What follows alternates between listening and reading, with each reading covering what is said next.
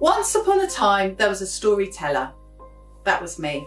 She had only just started working as a storyteller and she was very excited to get some of her first jobs. And one of the very first jobs that she got was in a beautiful museum called Lord Leighton's House. This is a true story, by the way. And the storyteller was shown up, and the person who ran the house at the time was going, oh, and here's a picture here, and here's a picture here, and see how beautiful everything is. And the storyteller was going, wow, I'm so excited about telling stories in this amazing place. And they went up to the very top room, which has got a piano in it, and it's just a really big room. And there was the most beautiful picture that the storyteller had ever seen. It was of a woman with her arms open to the sun. And the storyteller just looked at it, and the lady who ran the museum, she goes, do you like that one? That was the one that he painted just before he died. In fact, he didn't even have time to finish it. It's Clytie. You can tell the story of Clytie if you like. And I thought to myself, oh yeah, I said, yeah. This is a true story about me. And I was like, oh yeah, of course I'll tell the story of Clytie. And I didn't know who Clytie was at all. But now I do, and I am going to share that story with you. It's a Greek myth, and you know, myths, they have the underworld, which is the world of the dead, and you have to cross over the river Styx to get there, and you have to pass Cerberus, the great three-headed dog. And it's very cold down there. Very, very cold. And it's very, very dark.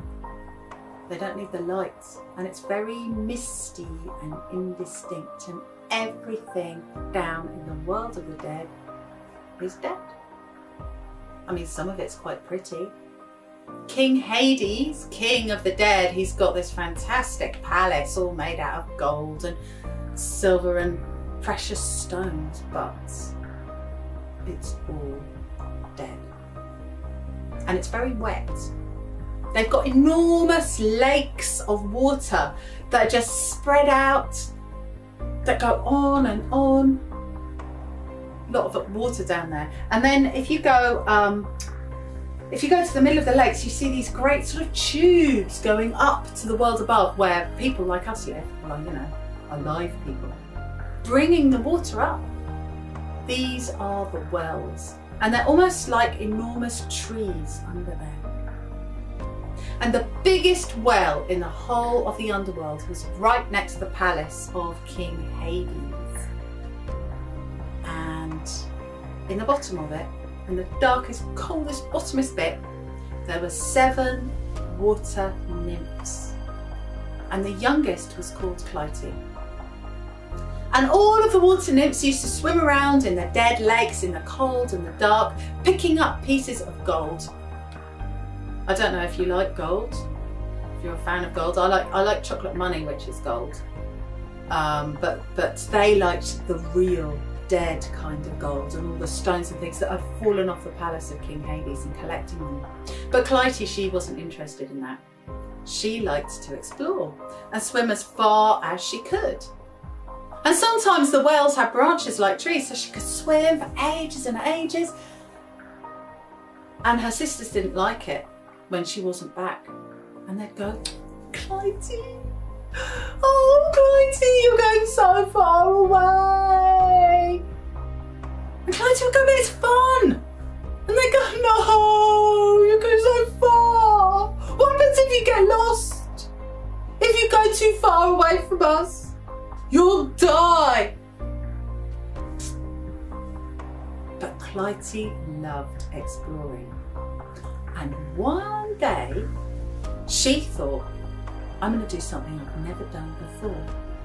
I'm just going to swim up. So she started to swim up and up and up. This is an action. If you like actions, you can join in. Put your hands like this. She started to swim up and up and up. She never just swum up before, and she looked up and up and up. Of course, it was all dark.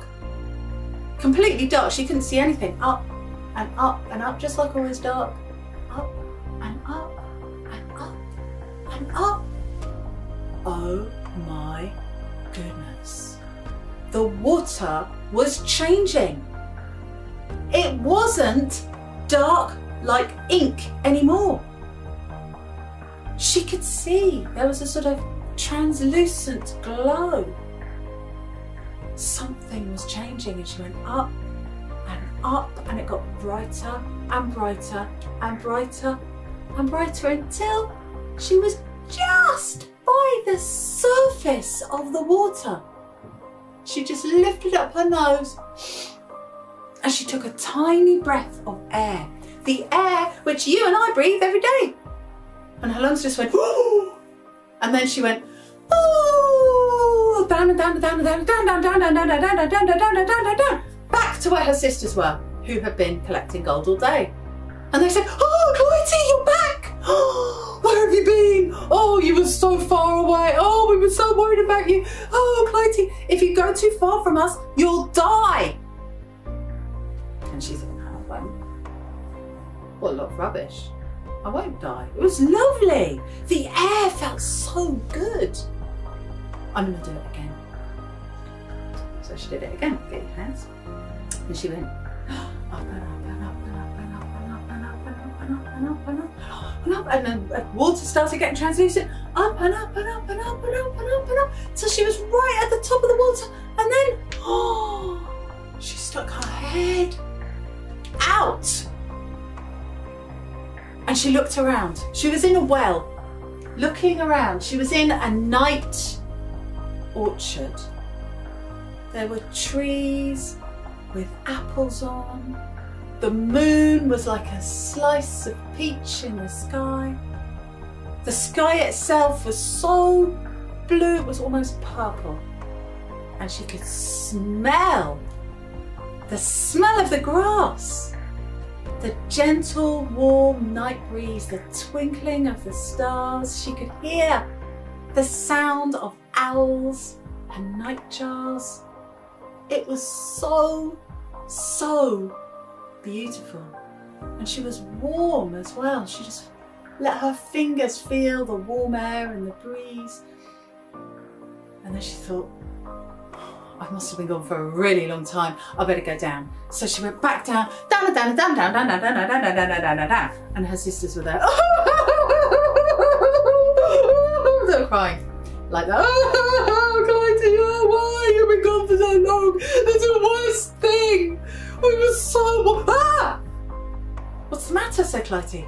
And they went, oh, your hair. It's got gritty things in it. What it had was seeds. Little seeds that had blown in the night air and got stuck in her hair. She went, oh, it'll come out, it'll come out. And they said, never, never, never, go too far from us or you will die. You will definitely, definitely die.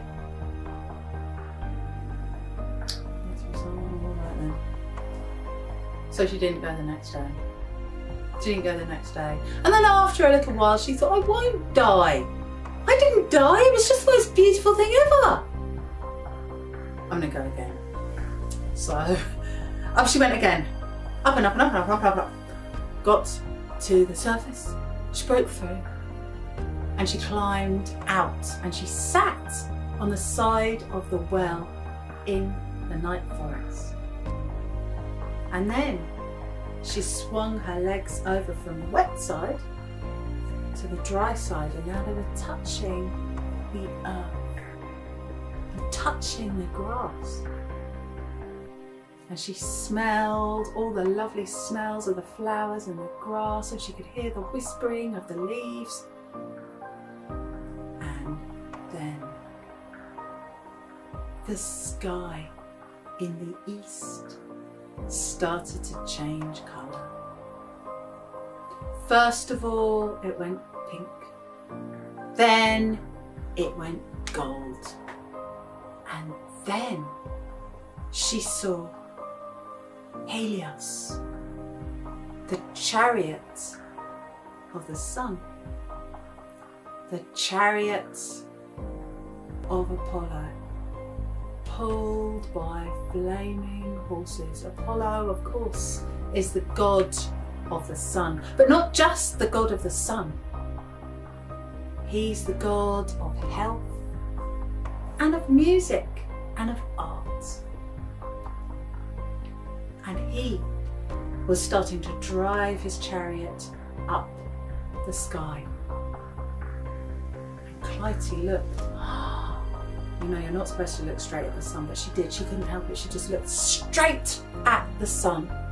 She had never ever seen anything so beautiful or powerful in her whole life. And as the beams and rays came out of Apollo towards her, she just soaked them up.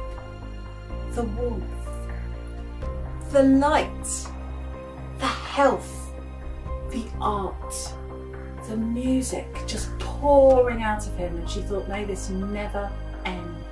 And he drove his chariot up higher and higher in the sky, and she followed him with her head.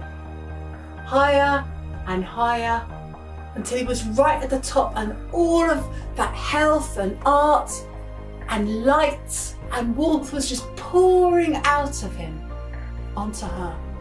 And she thought, may this never end. As he started to drive down the sky, and the sky came a little redder, and he went down and down, and still she was looking at him, soaking it all in, going, may this never end. Her eyes clutching at the rays of the sun. May this never end. Even as it was ending, until it disappeared again. And it was starting to get dark again. Clytie thought, now I have to go back to my sisters, back to the cold and the dark. And she went to swing her legs back over to the wet part of the well. But she couldn't. They were rooted in the good, rich earth. Clytie had been transformed. Her feet were roots. Her arms were leaves. Her face was flowers.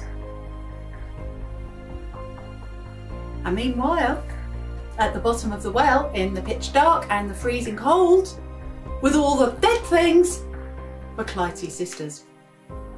And they were crying, oh no, it's the saddest day. Clytie's gone, Clytie's gone. Oh, we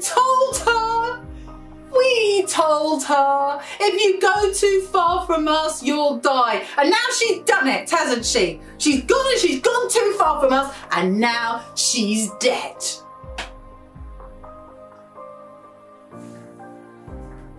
But Clytie had never been more alive. She had transformed into sunflowers. Sunflowers. And you know what sunflowers do? They open their faces to the sun. And they watch the sun. As the sun moves across the sky, their faces turn to follow. And that's what Clytie was doing. Spending all day, every day, soaking in all that warmth, that beauty, that life, that light, that art. And reflecting it back into the world above. And that is why they do say sunflowers are the most cheerful flowers. I hope you like my sunflower. I made it from a cornflakes packet. You can make your own if you want. And I hope you enjoyed that story, and I'll see you next time for another one.